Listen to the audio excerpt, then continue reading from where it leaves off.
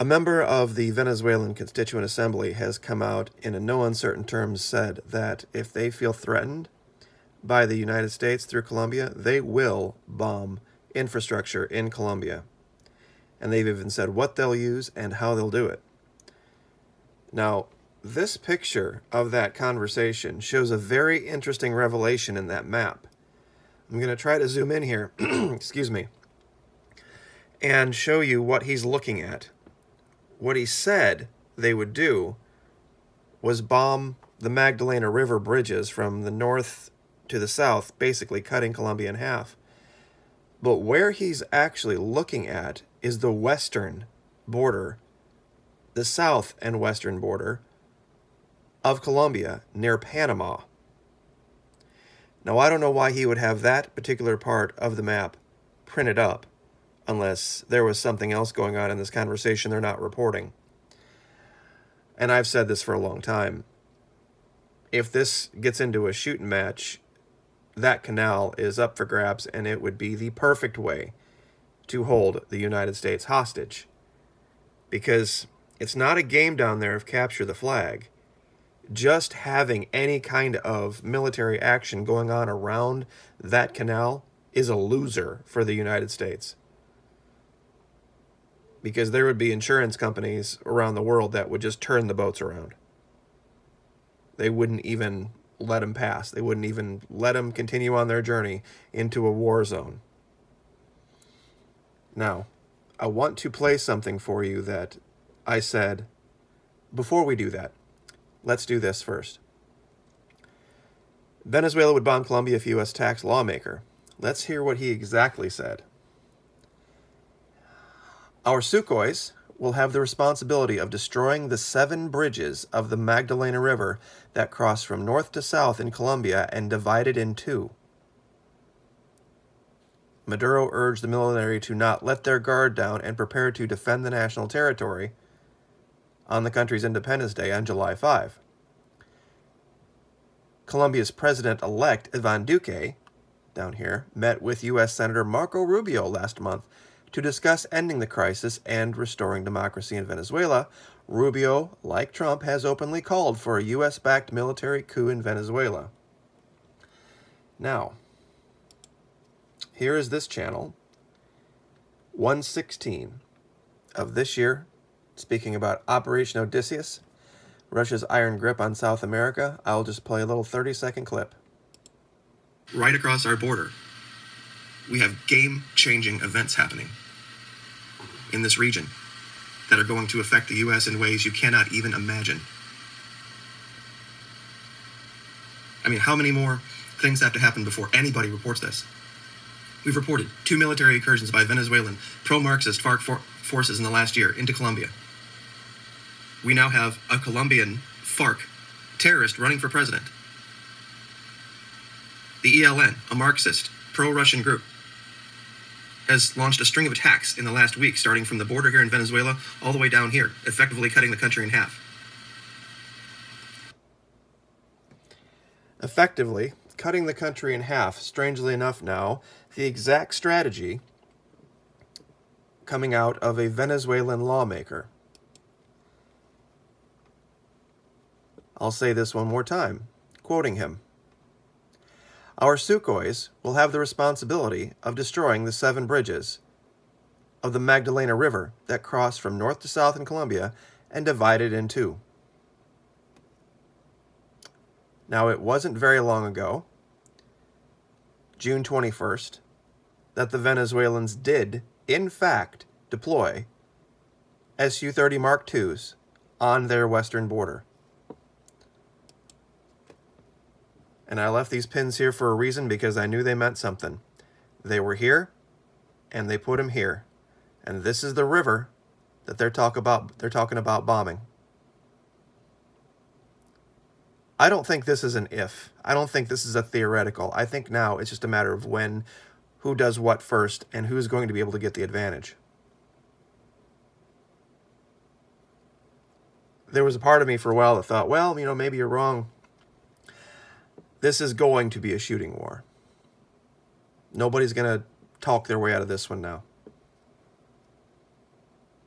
It's just a matter of time. We had the ELN that refused, unlike the FARC, to be disarmed. And now with them operating out of Venezuela, the FARC will rearm. And I think this is a something that I'm hoping will happen, but I very much doubt it will. This is talking about actually a right-wing paramilitary group called the AGC. They were actually the second largest military group after the FARC. But they don't count the FARC anymore because technically they've quote-unquote disarmed, when really they've just become the ELN. But as you can see here in Colombia, look at where they operate. You see how there's a division? This is where the FARC and the ELN are going to be operating. I'm telling you right now, it smells just like the Venezuelans have their eye on Panama. Because if they cut the country in two, up here, it's going to be free day of recess for those Sukhois. And there won't be any Air Force in this region that can do anything about it.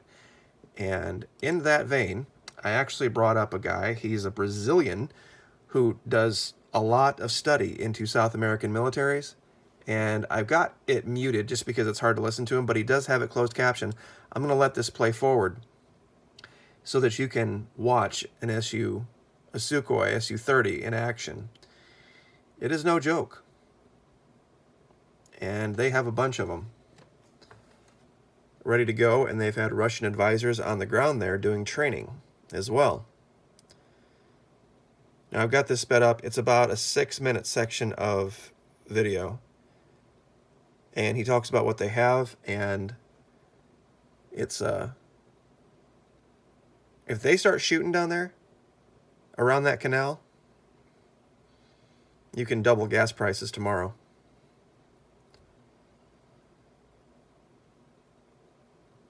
So while we're watching this, I just want to rewarn everyone, if you have folks that are thinking about vacationing in the Caribbean, or any folks you know living in Costa Rica, living in Panama, please stop, take a minute, get on the phone, whatever you got to do, email, text,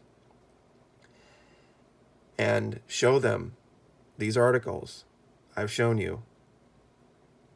The Venezuelans are ready to throw down on this. They're not going to wait. Now here he makes the allegation that the Venezuelans would have air superiority on the Brazilians, and he's probably right for a minute. But the Brazilians would absolutely wipe the floor with them. They have too many people, too big of a navy. They wouldn't need it. Besides, this is something that the Brazilians aren't even probably going to be interested in getting involved in, because they really have no winner. They have as many problems with Colombia as they do with Venezuela, and with their issues with Lula. And the guy who's currently in charge, he's basically a lame duck president. He can't run again. His name's Tamer. He's been convicted of basically the same thing that Lula's in jail for.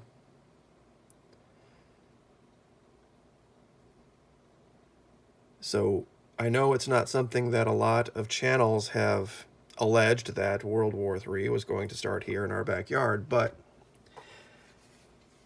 the way things are going, I think there's as good a chance as any that when we finally do go nose to nose with the Russians, it will more than likely be over Venezuela or Colombia.